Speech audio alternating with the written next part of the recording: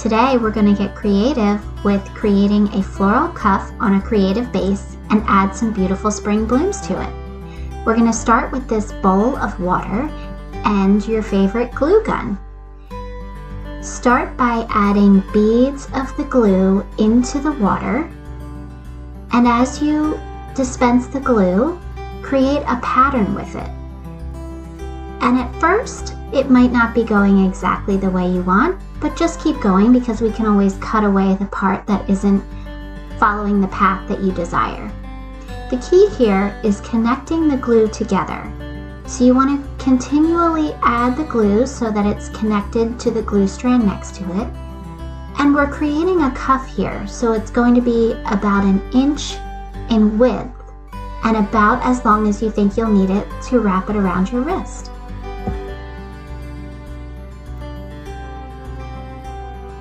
It does take quite a bit of glue to create something like this, so just keep an extra stick or two on hand and add as needed.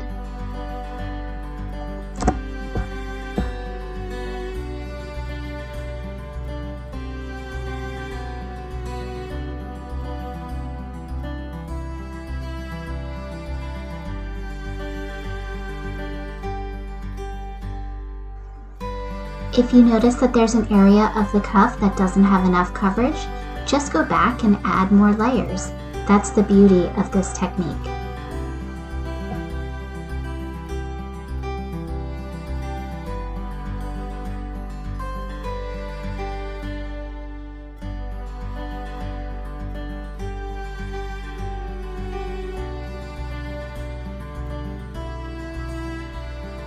Once you've finished, shake the glue around, dunk it back in the water to let all the last bits of glue harden off.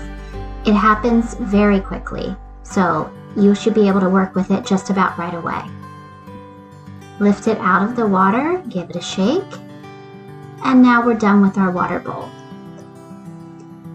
At this point, you can assess your cuff, decide how long you want it, and cut away the part that you won't need.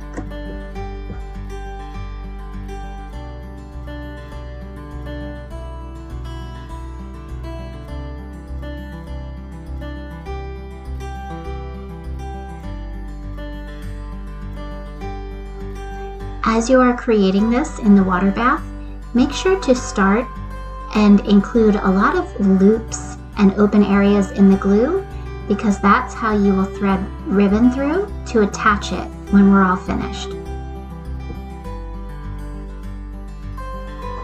Now we're ready to start adding some decorative items to the base that will later be our finishing touches. I'm choosing to use this beautiful sheer citrine green ribbon to dangle from my base. You can use absolutely anything for this. You can use beautiful ropes or twines or strips of leather, anything you have around that can be creative. Thread it through those loops that you built into the base when you were spreading your glue and knot it in place.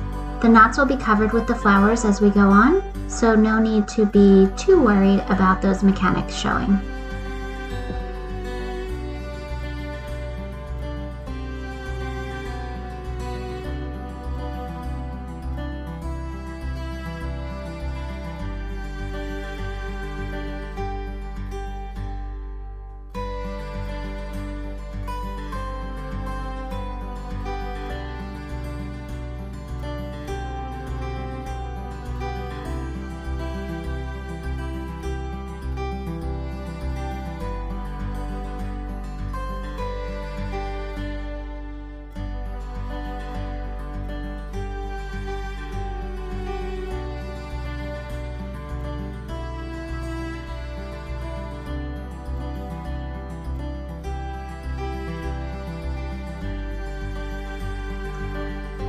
Before we start adding the flowers, add a length of ribbon on each side of the glue band base. That's how you'll attach it to the wrist when we're all finished.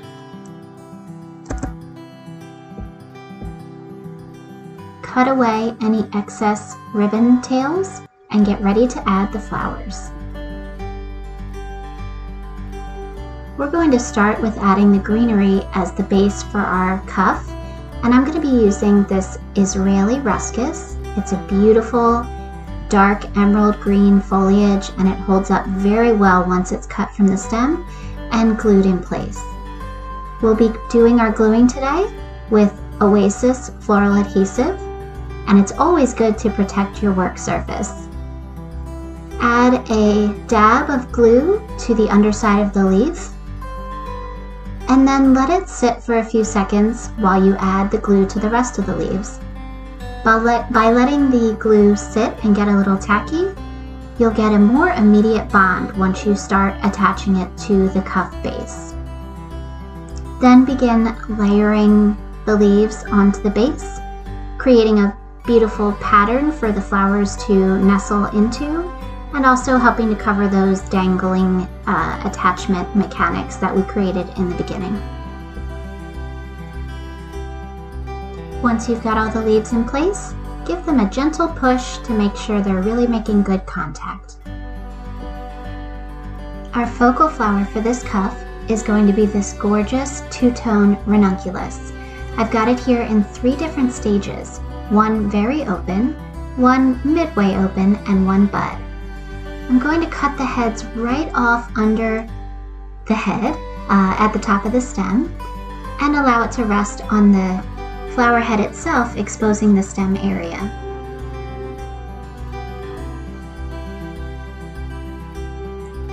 I'm going to dry place the flowers first. Practice where I want them so I know what the plan is once I apply the glue to the flowers. Here I've got them angled out just perfectly for a beautiful cuff cluster.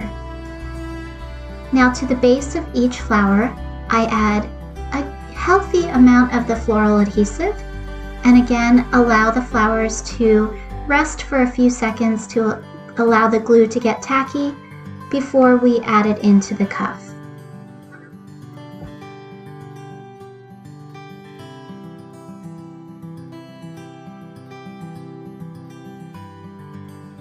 To hasten the setting of the glue, you can even blow on it a bit, just to get it to get tacky even faster. Then once you're ready, just press the flower gently but firmly into place on our base.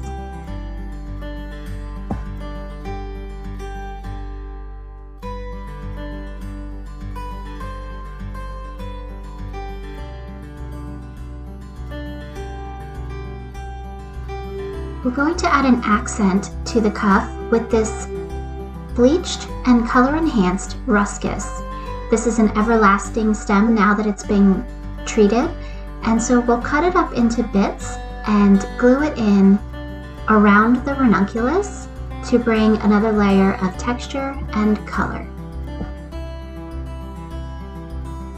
Coat the bottom of the stems with a bit of glue as we did with the other items, and gently lift the ranunculus and the foliage and tuck the ruscus in here and there so it appears as it's all blended together.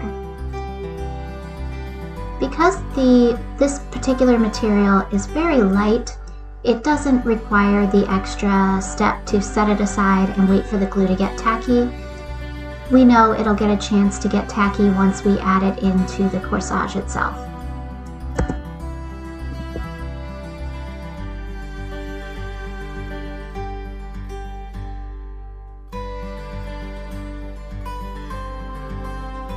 We're going to finish the cuff with the beautiful blooms from a hyacinth stem. They hold up very well out of water, and they're the perfect star-shaped flower to add to wearable flower pieces. They also, of course, bring that beautiful layer of fragrance.